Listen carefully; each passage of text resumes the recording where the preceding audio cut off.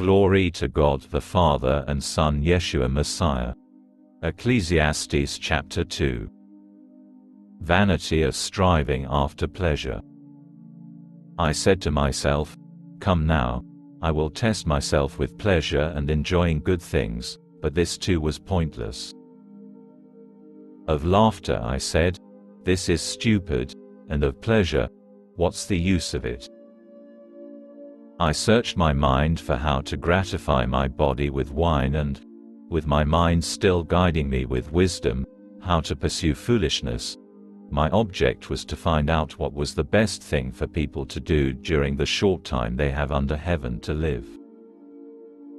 Vanity of striving after greatness. I worked on a grand scale. I built myself palaces, planted myself vineyards, and made myself gardens and parks. In them I planted all kinds of fruit trees. I made myself pools from which to water the trees springing up in the forest. I bought male and female slaves, and I had my homeborn slaves as well.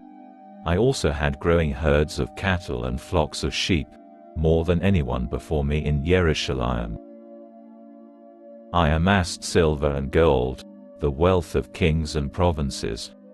I acquired male and female singers, things that provide sensual delight, and a good many concubines. So I grew great, surpassing all who preceded me in Jerusalem. My wisdom, too, stayed with me. I denied my eyes nothing they wanted. I withheld no pleasure from myself. For I took pleasure in all my work, and this was my reward for all my work. Then I looked at all that my hands had accomplished and at the work I had toiled at. And I saw that it was all meaningless and feeding on wind, and that there was nothing to be gained under the sun. So I decided to look more carefully at wisdom, stupidity and foolishness.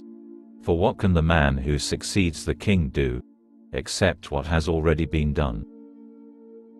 I saw that wisdom is more useful than foolishness, just as light is more useful than darkness. The wise man has eyes in his head, but the fool walks in darkness, yet the same fate awaits them all. So I said to myself, if the same thing happens to the fool as to me, then what did I gain by being wise? And I thought to myself, this too is pointless. For the wise man, like the fool, will not be long remembered, inasmuch as in the times to come, everything will long ago have been forgotten. The wise man, no less than the fool, must die. So I came to hate life, because the activities done under the sun were lower the sum to me, since everything is meaningless and feeding on wind. Vanity of striving after labor. I hated all the things for which I had worked under the sun, because I saw that I would have to leave them to the man who will come after me. Who knows whether he will be a wise man or a fool? Yet he will have control over all the things I worked for and which demonstrated how wise I am under the sun. This too is pointless. Thus I came to despair over all the things I had worked for under the sun. Here is a man whose work is done with wisdom, knowledge and skill.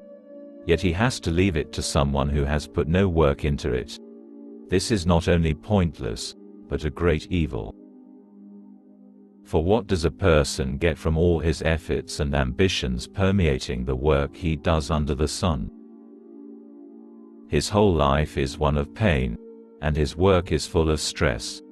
Even at night his mind gets no rest. This too is pointless. Be content. So there is nothing better for a man to do than eat, drink and let himself enjoy the good that results from his work.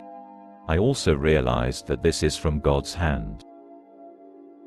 For who will eat and who will enjoy except me? For to the man who is good from God's viewpoint he gives wisdom, knowledge and joy. But to the sinner he gives the task of collecting and accumulating things to leave to him who is good from God's viewpoint. This too is pointless and feeding on wind.